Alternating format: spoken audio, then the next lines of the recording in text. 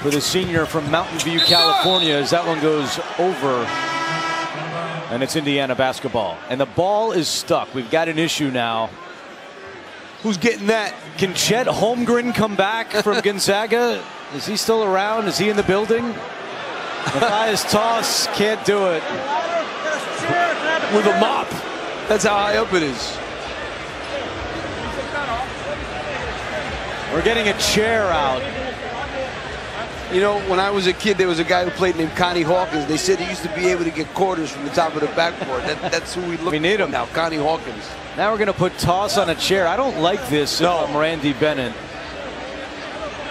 Oh, no, it's Kelly Pfeiffer. That's not going to work. I think they need to pick Kelly up.